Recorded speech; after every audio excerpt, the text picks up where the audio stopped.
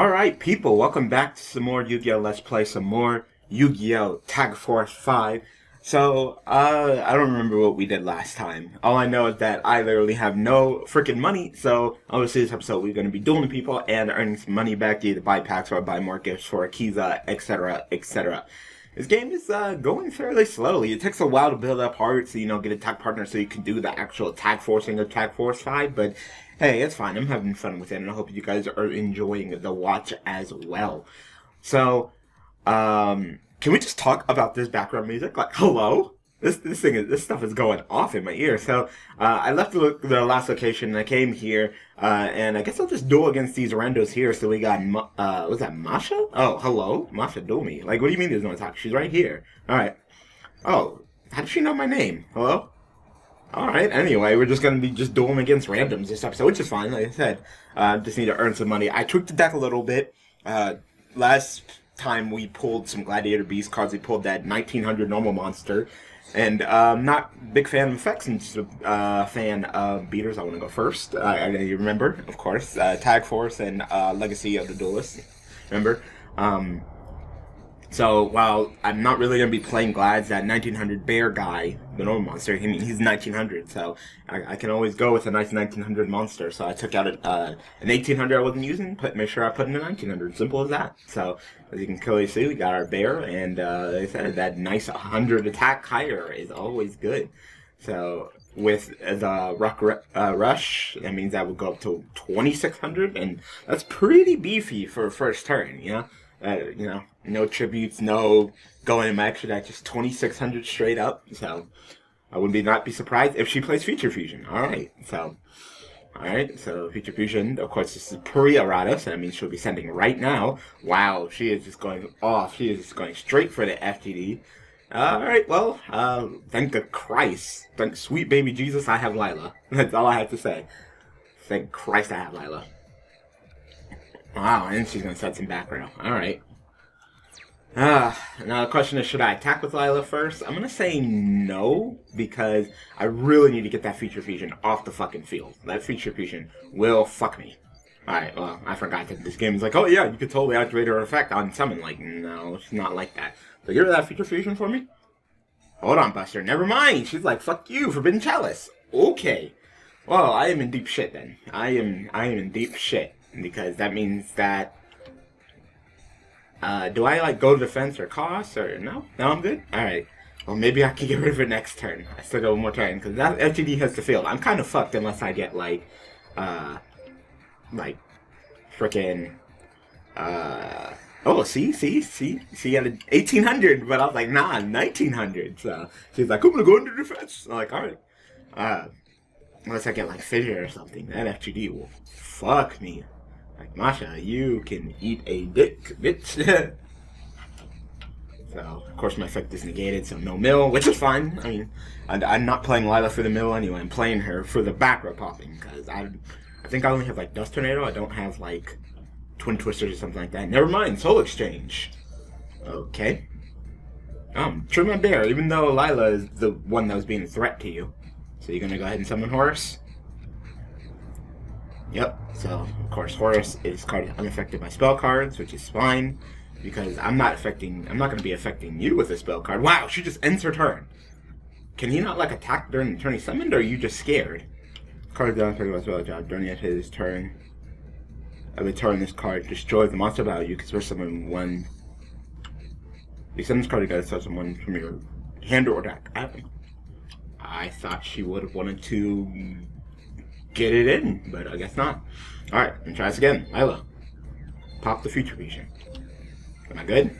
Yes, good. Get that shit off the field, bitch. You fucking suck. I don't give a fuck, you. So she's just a dragon girl. She just has dragons out the ass, so. I mean, banishing with Kaiku would not be terrible. Yeah. I can summon Kaiku attack, Rush Reckless, go up to 20, it's plus 700, right? Yeah, 2500, run over your horse, and banish, yeah. I'm kind of worried that you will potentially, have like a Dragon's Mirror. That would kind of suck. Ah, yes. Even though I think this will still be more than enough dragons.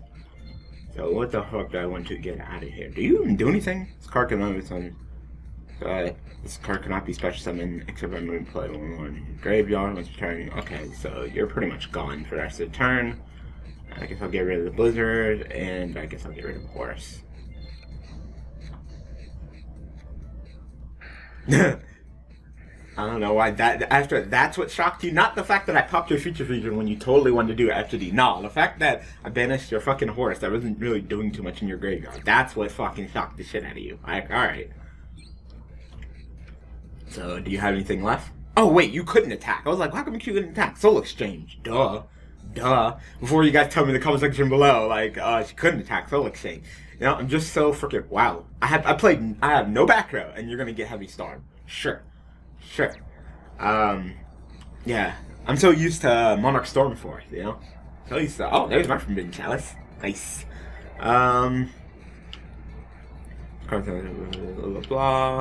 Suck on a monster. They're removed from play, so I could just keep removing from play, which is totally fine, but I think I'm gonna go ahead and summon Beast King. No summon Beast King without tripping? Yee. Because I have Forbidden Chalice, so that means that I can actually do Forbidden Chalice and go up to my original attack. It's like playing it with, it's like playing with Cleese. So if you come after my Beast King, I can go Forbidden Chalice on my Beast King. Go up, negate effect, go up to its original attack, plus, I believe it's what, 400? Yeah, plus 400. So that'd be a whopping 34, and then I would stay at my original attack, kind of like Cleese, so I'd stay at that 3,000, so, ayy. Might as well activate Kaiku of the Skin Condition. Let's see. Yeah, I guess I'll just continue getting rid of your Horuses and shit. Just in case you want to get like a revival card. Yeah, now she's shocked again. I guess I don't know. Maybe she's planning something with that. I have no idea. But the fact that she's so shocked by that, it's like it's not really doing anything. Or no. Oh, Destiny Draw time. I forgot about that. I keep on forgetting about Destiny Draw. I'm not even sure if I have a card for a Destiny Draw even set. I'm just dueling against Dragon Duelist girl over here. Oh, Monster Reincarnation. Yeah, shit. Maybe she did have something that she wanted to grab back. So, you're going to grab back Horror Soul 8, which you can do. Oh, shit. She actually had Dragon's Mirror. Ah, Vindication. I was like, just in case she has Dragon's Mirror, Kaiku the Skin Condition will handle this situation. Nice. Alright, well, I think that is game, my girl. So I can actually turn this to attack position, activate the effect again, turn back to defense position to pop your back row, even though I seriously doubt it was anything, because it was something we had played a long time ago. Yeah. Is that my wallet as a shield? Oh shit. She plays my wallet as a shield. She's gonna bust out that FGD, and just in case you think that you're gonna get rid of that shit with like a, you know, like my Fissure or my Lightning Vortex, she's like, nah, my body is a swag, my fucking wallet is a shield, my boy. I'm getting for my fucking Zodiac on. Alright, game. Hey. No, not really. I just had Lila, like, thank Christ. Oh, she doesn't give too much money, but of course, I'm gonna go ahead and duel her one more time. I mean, she wouldn't be terrible. The only reason why she wouldn't be that great of a tag partner is because of the frickin' Horus. Like, if she can actually bust that Horus out, then maybe we could talk, but, you know, it's just, you know, she could just dead draw the shit out of this shit. So I'm gonna go first again. Yeah. So that bear actually put in work, because she could have summoned herself 1,800 monsters. So, ayy. But thank Christ Lila was able to pop that back row. Thank Christ. Because if that 5-headed dragon would have hit the field, especially with her my body as a swag, she probably would have won. Yeah, she probably would have won. I'd give that to her. Alright, so at least I had DD Assailant just in case. And sure, I'll go ahead and equip this on here. Why not? So, once again, it's powerful 2600 first turn. That's how we get it done over here. So, Future Fusion again. What's Future Fusion at in this game? Is it at 3? Or is it, like, 1? Oh, never mind. Soul Exchange. Oh, shit. Actually, you know what? This is actually bad. This is actually bad. Nuzzle... Oh, Mobius. Oh, okay. Well, I missed timing, because I believe it says when. Yeah, I do. I missed timing. I would. I like how the game tells me you're gonna miss timing. Because I probably would have returned it on top of the deck too. Oh well. Oh. I was actually saying, oh shit, I'm in deep shit, because I thought that she was gonna summon Horus, and of course Horus is unaffected by spell cards. Horus level 6, unaffected by spell cards, so I couldn't fissure it, so I would have to run into it with Digi's Sailing and banish it, which is not something I really want to do right now. So, thank Christ it was just Mobius the Frost Monarch who didn't do anything, and of course he couldn't attack me. Redemption. I bet she would have liked to play Monarch Stormforce, but instead she had to play that pesky old Soul Exchange. Alright, now she's going on the defensive again. Oh, no back row either? Alright, I'm fine with that. Ah, there it is. Skill Drain. Vindication, my boy. Yes, I would like to summon him without tributing. I need more Beast King Barbaros. I need more Beast King Barbaros, more Skill Drain. I thought it was going to be him.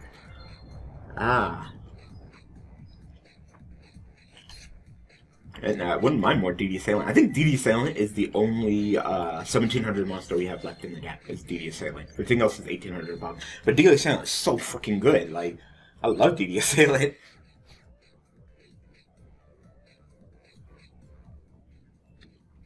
Yep.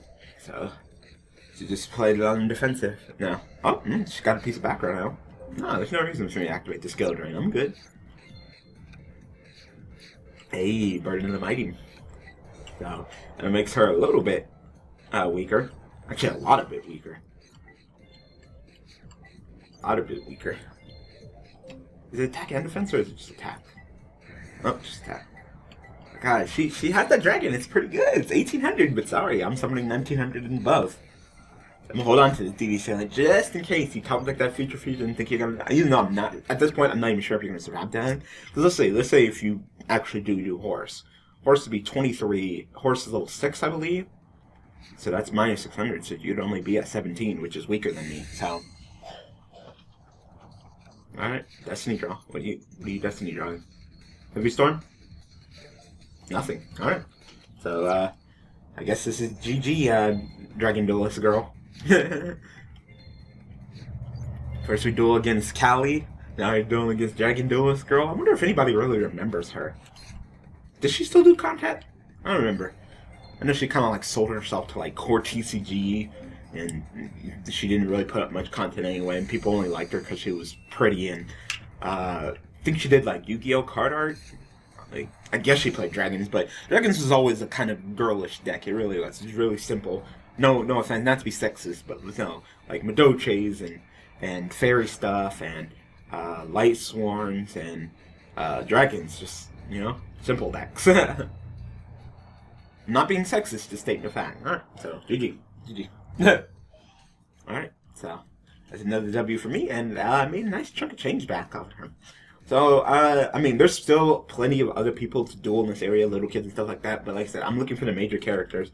So we got our money, we did our job, so next episode I'll probably go to a different area, see if there's any major characters there. If not, we'll just duel against maybe some randos. If not, you know, we got money, so we can either spend it on more packs, or we can potentially spend it on gifts for Akiza. And of course, we got to play the top game with Akiza and all that, and hopefully get her as a tag partner, because honestly, I mean, who wouldn't want, you know, Akiza on their arm, right? Shit, even the gay people want Akiza, right? Alright, so anyway, I hope that you guys enjoyed this episode of Yu-Gi-Oh! Let's Play and some more Yu-Gi-Oh! Tag Force 5. So thanks for watching, thanks for all support, I really do appreciate it, and I will see you guys on Thursday with another episode. Alright people, thanks for watching.